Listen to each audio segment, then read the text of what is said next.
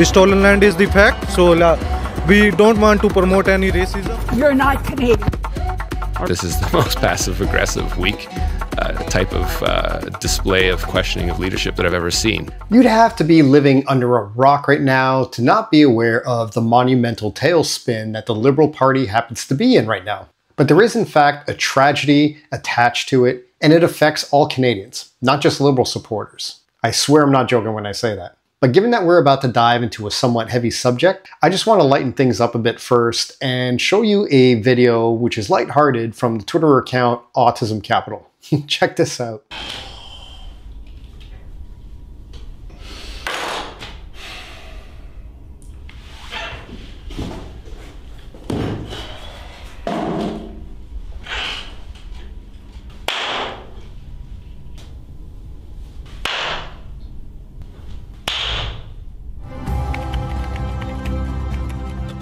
Hopefully that gave you guys a bit of a giggle to loosen things up, so let's get into the matter at hand. It's very public knowledge that the Liberals are at their absolute weakest right now. Now, if you thought the Liberals were already lame when they were healthy, you're going to be shocked at the footage that you see today showing just how bad their disintegration is affecting Canada. And all this harm ties into one single factor: immigration. So let's begin by talking about Mark Lucky Charms Miller, who went on the CBC yesterday and called the dissenting MPs on his team entitled and passive-aggressive for speaking out against his dear leader. Dan Vandel has said he will not run again. Longtime MP out of St. Boniface.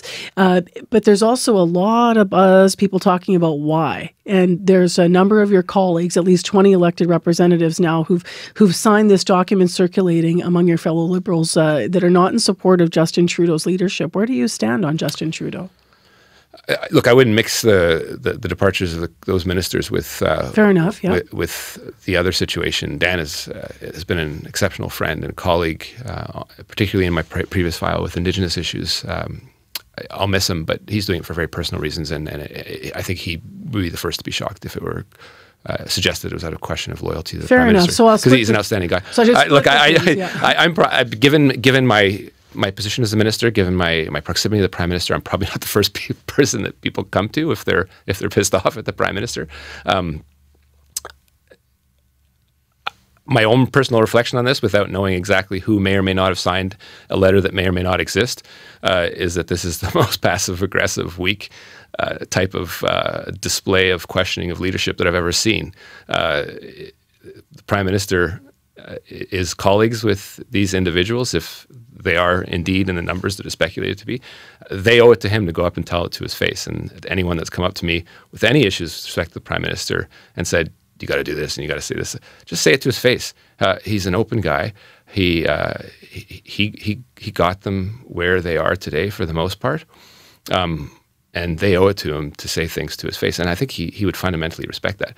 If they're fearful, that's a reflection on them and their own leadership in their communities.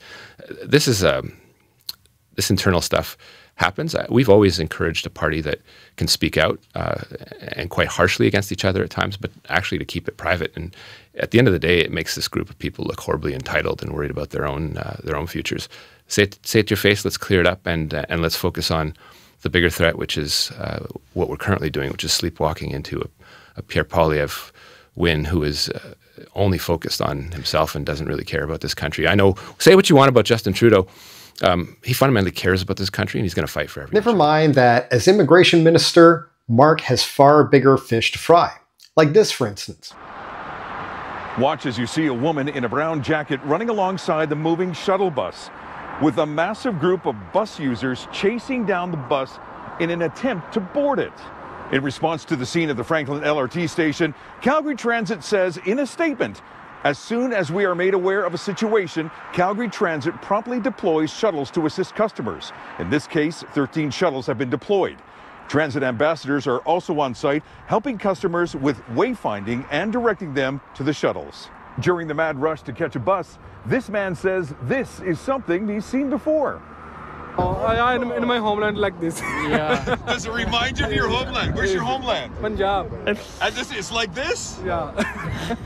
While I've never traveled to India, I've visited other third world countries, and what you saw in that video just now, that is not exclusive to India. That behavior, it's a symptom of poverty. And that poverty is a symptom of ignorance, and that ignorance just perpetuates the cycle of poverty until, of course, they bring it here to Canada and it becomes part of our norm. And that's exactly what it's becoming. This was never a problem in Canada before, but with this massive influx of unchecked, uncontrolled mass immigration, what you saw in that video is rapidly becoming daily life in Canada's cities. And it's only going to keep getting worse until Mark Miller realizes that his job is not to chase after dissident liberals, but to fix the problem that he and his predecessors have caused in the area of immigration. Of course, if he were to do anything like that, he would be met with a lot of resistance. Check out what our so-called guests here have to say about Canada when they come to realize that they can't stay here. The stolen land is the fact. So we don't want to promote any racism and the hatred, so that's why we removed that one. But you're saying Canada is built on stolen land? No, it's the fact. Yeah, it's everywhere. It's the written, like the how it came. So you as well. I think you know as well. So for the hater, like people are hating like. From the road every day, like 4 to 5 people call us, go back home. So that's why we don't want to promote any hate and racism. That's why we removed it. That's it. Yeah. But the stolen land part, are you saying, sir, just so I understand you correctly, it is being stolen from the indigenous people? We don't want to speak anything. That's the fact. That's why. That's the fact that it's stolen land. Yeah, that's the fact. We don't want to. Well, then shouldn't all of us be leaving Canada? Me, you, everybody, and if we're not indigenous? Pardon? I'm saying if it is stolen land, it's the fact. We don't want shouldn't you be leaving? Shouldn't I be leaving? You must be immigrant, or your ancestors must be immigrants, right? Yes. So that is what, if we are immigrants, we got the opportunity. Your ancestors or you got the opportunity. Yeah. You came here the same way we came here, but we are still the best type of immigrants. Came here, we bring in the money, we got the education here in their colleges, we worked here, we learned those skills they told us. So this is the thing we are working on. That is why we say, if people say us leave this country or go back home, that says no one is illegal on stolen land. Like, we are not the ones who are illegal. If we are illegal, every immigrant is illegal. Yeah. So that's my point. Shouldn't we all leave and give it back to the indigenous? We are not giving any more words on this statement. If you have any other questions, you can ask us. Yeah, please. We are Talk here. about being stuck between a rock and a hard place, eh, Mark? So what you essentially saw in that video is give us citizenship or we'll turn around and start attacking what your country is about. You can bet your ass that when he initially got here, they were singing Canada's praises in the hopes of scoring as many points as possible. But then when they come to realize that these points are not going to be attained and they will lead to nothing, they turn around and do the exact opposite and they start pissing all over what our country's about and our values. And no, it does not automatically get better with successive generations. The self-righteous victim mentality is something that becomes hard-coded into someone's DNA. For example, take a look at this video that was recently posted on social media by some kid who belongs to the first generation. You're not Canadian. All right, then where should I go back to?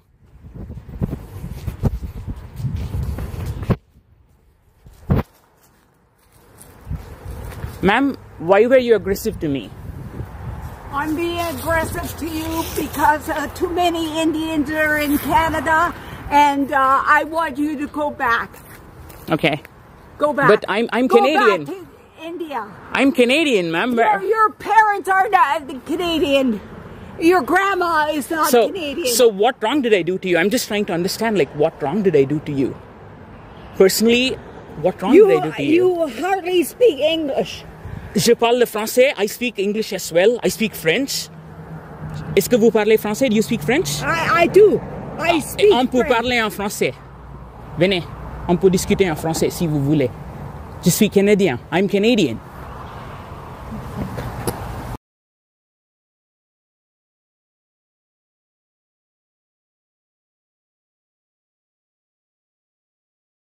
Over Canada. I'm Canadian.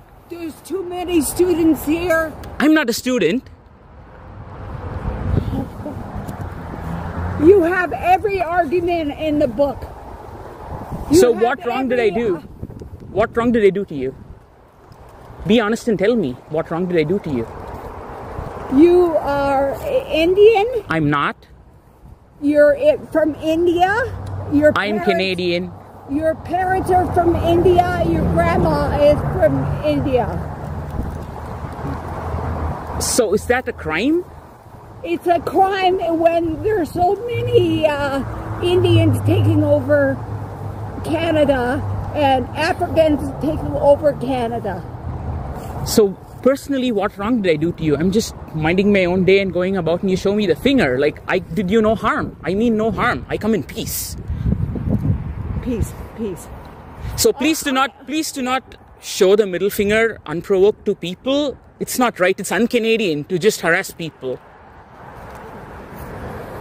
Basically, by watching that video, what we witnessed is his side of the event. Here's a clearer picture of what likely happened. That lady, she might very well have instigated the situation, and she might indeed be the intolerant one. But here's the thing, this idiot wouldn't let up on her. He just kept hounding her, only to perpetuate whatever stereotypes or suspicions she might have about him and his background. Now let's say she really was the instigator. There's no excuse for her behavior. Supposedly, she gave him the finger unprovoked, which, if she did in fact do that, that is indeed ignorant. So what do then? You tell her to go F herself. That's what. It's really not that hard. Instead, this creepy little D-bag decided to turn it into internet drama, well aware that she very likely isn't on social media herself and therefore can't defend her position or explain what happened in the situation, and then he proceeds to paint a self-aggrandizing, one-sided version of the story. And it gets better. He also called the police on her. While someone just randomly throwing out racial slurs unprovoked is unacceptable and admittedly very ignorant, just as ignorant is to treat this given incident like it's some sort of brutal, vicious beating. It just doesn't make sense. And this, of course, brings us right back to Marky Mark Miller. A large part of the reason why Canada finds itself in the mess that we're in right now is because the masses that are pushing their way in, they're very carefully studying our laws and policies. They're taking advantage of every conceivable freebie they can get their hands on. And this is why we're seeing exactly what you're seeing right now. We are enabling this unacceptable behavior. Not only that, we're enabling it in the most unimaginable way possible. Check out this leaked letter from an immigration consultant in which he seeks to get his clients every handout they presumably qualify for. I'll leave a link to that document in the show notes so you can read it for yourself. The long and the short is this. If that client does get all the benefits the consultant is seeking in that letter, they're going to be getting $5,150 per month. The average household income for a working family is $5,700. A household working full-time is only bringing in $550 more per month than that family that's milking the working family for a free living. That is the Canada Justin Trudeau has created. There is one little thing to chuckle about. Maybe I find it funny. Maybe it's just me that finds it funny. Maybe you'll find it funny too. But here it is. You no longer need to read this book to know what truly makes the difference between a rich immigrant and a poor citizen. Please be sure to hit the subscribe button, and thank you very much for watching. I'll catch you in the next one. The Liberals are unleashing an internet censorship law known as Bill C-23. Even if they weren't,